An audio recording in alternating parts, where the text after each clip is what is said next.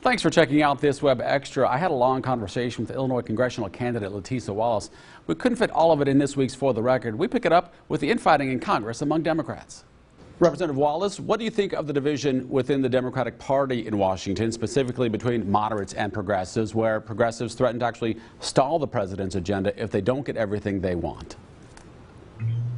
Well, look, let me be clear. I certainly would have voted for the infrastructure bill that just passed recently. It's going to put many people back to work and replace the aging infrastructure of our nation.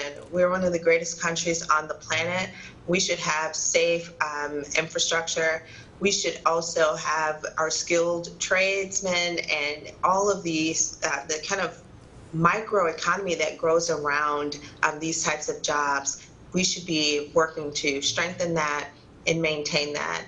The broadband accessibility is certainly an issue in the 17th district, so I'm very excited that that infrastructure plan was passed and will be able to give accessibility to individuals and hopefully begin to end the digital divide that we see in our state and in our nation.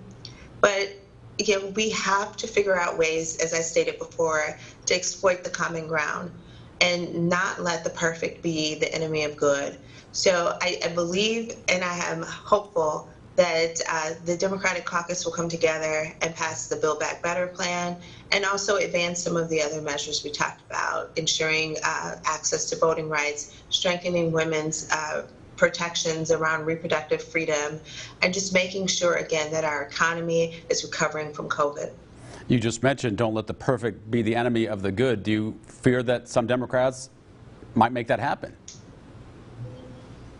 No, I don't fear that. I believe that they are listening to their constituents and doing what they believe is right for their districts. And at the end of the day, I believe that people will come together and think about what is right for the entire nation, which is ultimately their goal as our legislative body at the federal level. So I believe that people will find the common ground, and that will come from hearing from each other and what each respective district's voters and residents are saying, and coming up with what is going to be for the greater good of everyone. Will you run your campaign promoting the president's agenda, or will you run away from it? I will not run away from it. As I stated, there's some wonderful things in that agenda. One being extending the child tax credit.